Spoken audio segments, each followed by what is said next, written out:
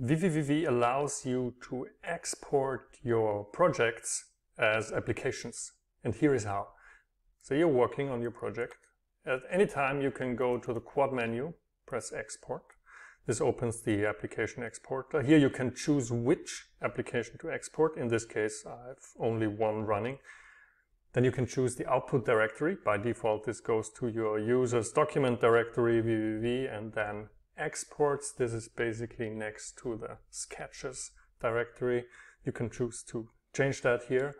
And then essentially all you have to do is press export. Now, depending on the complexity of your project, this will take a while. But as soon as the process is finished, you see the run button becomes enabled. You can simply click it to test run your application. It opens up, it's running. You can close it here. Now, if you want to share your exported project, you would go to Explore Output. Here you see this has created a directory with the name of your project. Inside is the actual executable, which again you can double click to run. You see it runs. I close it here. So this directory is essentially what you would share with someone if you want to give them your project to run.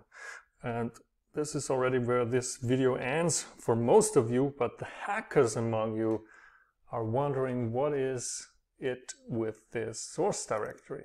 So this is basically an artifact vvvv creates during export, but it is also a completely valid C# project that you can open, view, modify with Visual Studio. If you don't know what that means, you can always safely delete this directory. And that's it for this video.